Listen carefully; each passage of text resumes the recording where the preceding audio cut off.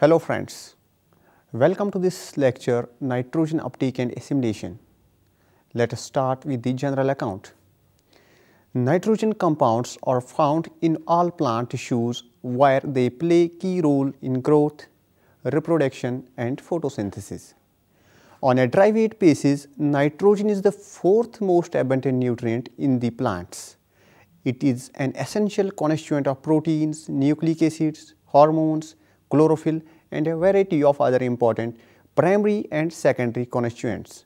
Most plants obtain the bulk of their nitrogen from the soil in the form of either nitrate or ammonia, but the supply of nitrogen in the soil pool is limited and plants must compete with a variety of soil microorganisms for available nitrogen. As a result, nitrogen is often a limiting nutrient for plants in both natural and agricultural ecosystems. The bulk of atmosphere, that's 78% by volume, consists of molecular nitrogen, an odorless and colorless gas. In spite of its abundance, higher plants are unable to convert dinitrogen into a biologically useful form. The two nitrogen atoms in dinitrogen are joined by an exceptionally stable bond, and plants do not have the enzyme that will reduce this triple covalent bond. Only certain prokaryotic species are able to carry out this important reaction. This situation presents plants with a unique problem with respect to the uptake and assimilation of nitrogen. The plants thus depend on the prokaryotic organisms to convert atmospheric dinitrogen into a usable form. The uptake and assimilation of nitrogen occurs through phases like nitrate uptake and ammonia uptake. Dear friends, let's now discuss nitrogen fixation. For this purpose, there are specific organisms called symbiotic nitrogen fixers in association with plants. In this association, the plant is identified as the host and the microbial partner is known as the microsymbiont. The most common form of symbiotic association results in the formation of enlarged and multicellular structures called as nodules on the roots or occasionally on the stem of the host plant. In case of legumes, the microsymbiont is a bacterium of one of the three genera, that's Rhizobium, Bradyrhizobium or Azorhizobium. Collectively, these organisms are referred to as rhizobia. Curiously, only one non-leguminous genus, that's Parasponia, which belongs to the family Ulmaceae, is known to form root nodules with rhizobia symbiont. Symbiotic nitrogen fixers, particularly legumes, contribute substantially more nitrogen to the soil pool than do free-living bacteria. Typically, a hectare of legume rhizobium association will fix 25 to 60 kg of dinitrogen annually, while the non-symbiotic organisms fix less than 5 kg per hectare.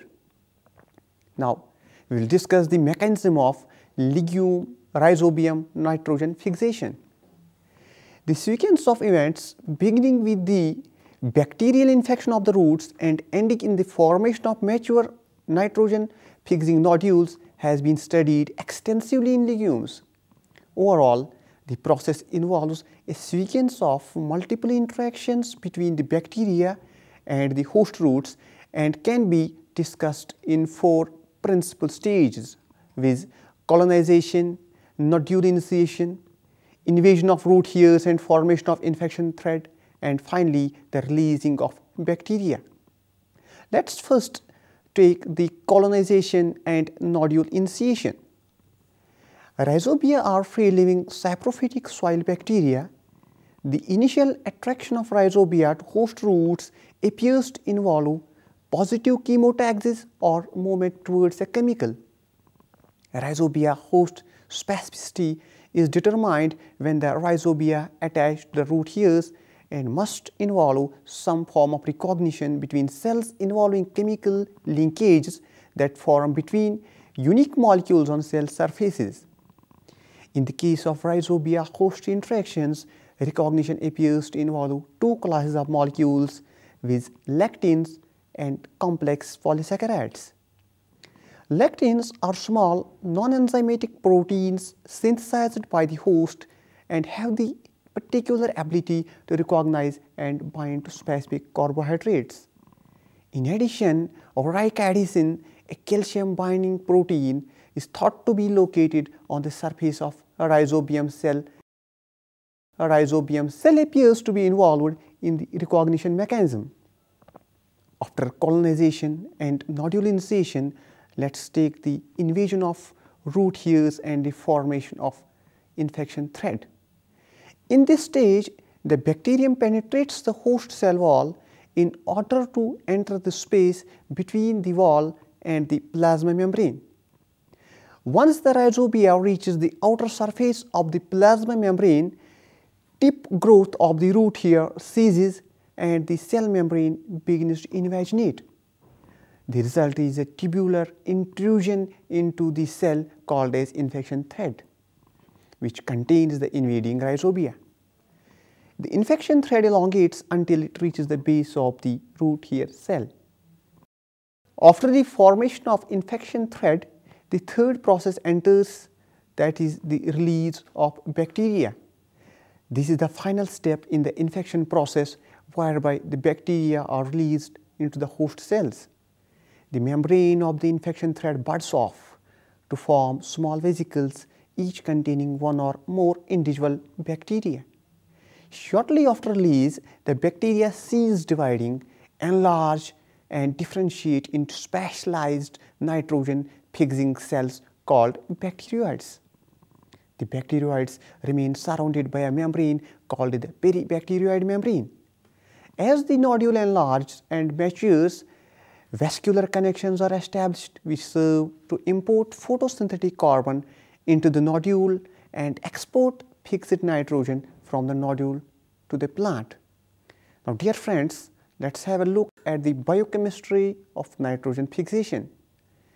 Only prokaryotes are able to fix dinitrogen principally because only they have the gene coding for the enzyme dinitrogenase.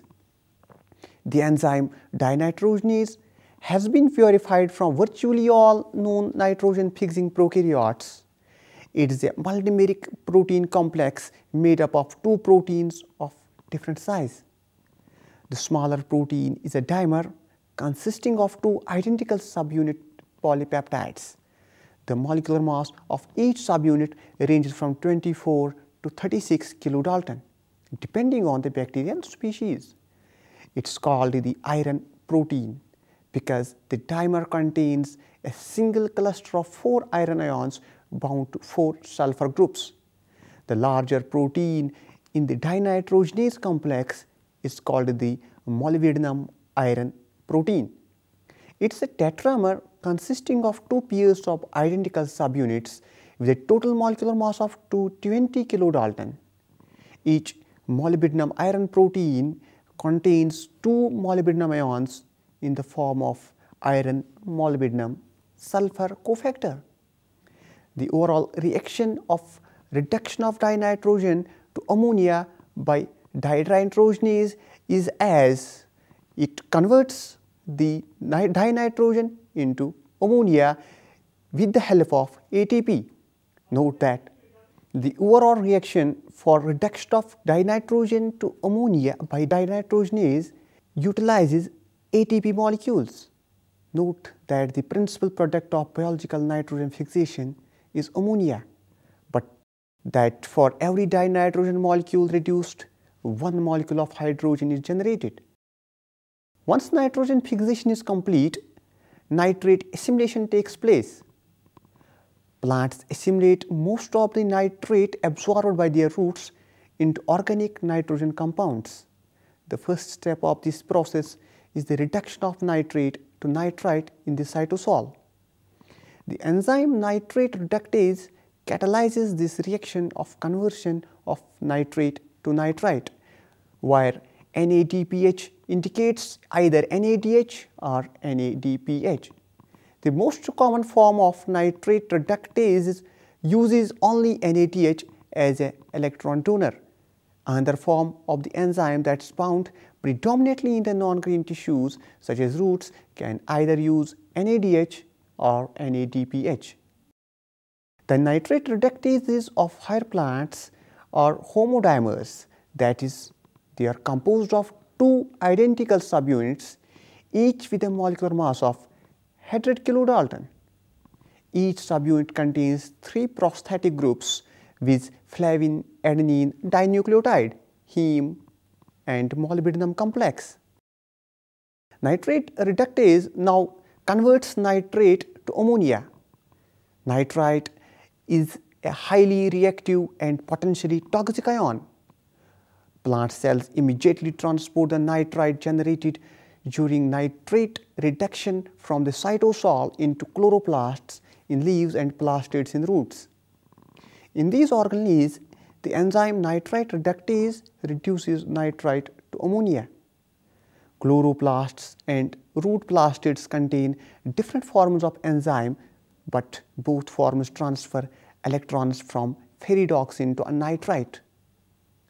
Reduced ferredoxin derives from photosynthetic electron transport in the chloroplasts and from NADPH generated by the oxidative pentose phosphate pathway in non-green tissues.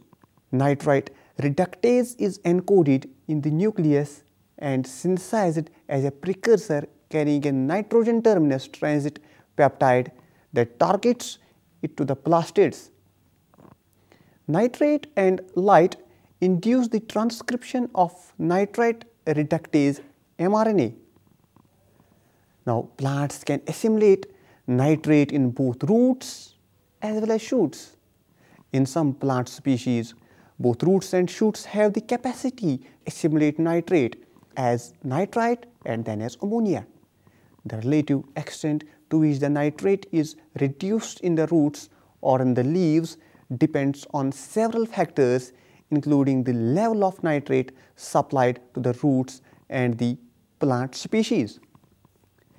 In many plants, when the roots receive small amount of nitrate, nitrate is reduced primarily in the roots. As the supply of nitrate increases, a greater proportion of the absorbed nitrate is translocated to the shoot and assimilated there. Even under similar conditions of nitrate supply, the balance between root and shoot nitrate metabolism, measured by the proportion of nitrate reductase activity in each of the two tissues, or by the relative concentrations of the nitrate and reduced nitrogen in the xylem sap, vary from species to species. In plants such as cockleber, that's Xanthium, Stromarium, nitrate metabolism is restricted to the shoot. In other plants such as lupine, that's Lupinus albus, most nitrate is metabolized in roots. Generally, species native to temperate regions rely more heavily on the nitrate assimilation by the roots than do species of tropical or subtropical origins. After nitrate assimilation, let's have a look at the ammonia assimilation. Plant cells avoid ammonium toxicity by rapidly converting the ammonia generated from the nitrate assimilation or photorespiration into amino acids. The primary pathway for this conversion involves the sequential action of glutamine synthase and glutamine synthetase, multiple forms of enzyme that convert ammonia to amino acids. Glutamine synthetase, that's GS, combines ammonia with glutamate to form glutamine. This reaction requires the hydrolysis of 1 ATP and involves a divalent cation such as magnesium 2 positive, manganese 2 positive, cobalt 2 positive as a cofactor. GS has a molecular mass of 350 kilodalton and is composed of 8 identical subunits. Elevated levels of glutamine stimulate the activity of glutamate synthase, that's also known as glutamine 2-oxoglutarate aminotransferase or GOGAT. This enzyme transfers the amide group of glutamine to 2-oxoglutarate, yielding 2 molecules of glutamate. Plants contain 2 types of GOGAT. One accepts electrons from NADH and the other accepts electrons from pyridoxine. Now there are alternate pathways for the ammonium assimilation. Glutamate dehydrogenase, that's GDH, catalyzes a reversible reaction that synthesizes or deaminates glutamate. An NADH dependent form of GDH is found in mitochondria and an NADPH dependent form is localized in the chloroplasts or of photosynthetic organs. Mitochondrial form was thought to be involved in the photorespiratory nitrogen metabolism because photorespiration generates ammonia in the mitochondrion. However, GS or pyridoxine GOGAT are required for reassimilation of photorespiratory ammonia. Once assimilated into glutamine and glutamate, nitrogen is incorporated into other amino acids with transamination reactions. All transamination reactions require pyridoxal phosphate, that's vitamin B6, as a cofactor. The enzymes that catalyze these reactions are known as aminotransferases. Aminotransferases are found in the cytoplasm, chloroplast, mitochondria, glyoxysomes, and peroxisomes. The aminotransferases localized in the chloroplast have a significant role to play in amino acid synthesis. Dear friends, this was all about nitrogen uptake and assimilation. But before leaving, let's sum up. Today we studied the mechanism of nitrogen uptake in plants, then the biochemistry of biological nitrogen fixation, and lastly the pathways involved in the assimilation of ammonia and nitrate in plants.